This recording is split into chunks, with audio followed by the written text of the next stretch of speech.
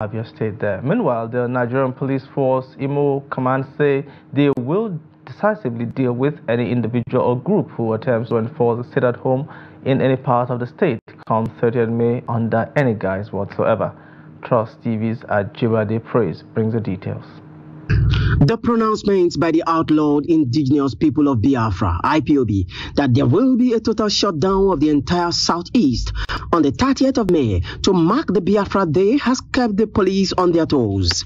According to the police public relations officer, ASP Henry Okoye, the commissioner of police, Danjuma Aboki, has ordered massive deployment of personnel into every nook and cranny of the state. The declaration by the outlawed is never going to stand. And I'm calling on all the law-abiding residents of Imo State to go about their lawful businesses without any form of fear or intimidation. As you can see, the command has deployed adequate security measures.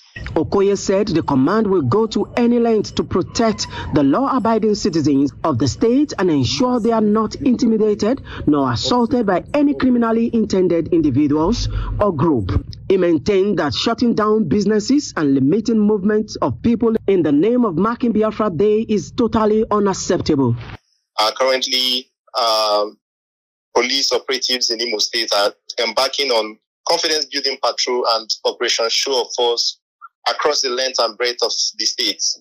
And we intend to cover all the nooks and crannies of the state and ensure that we don't give room for these criminal elements to perfect their criminal intention.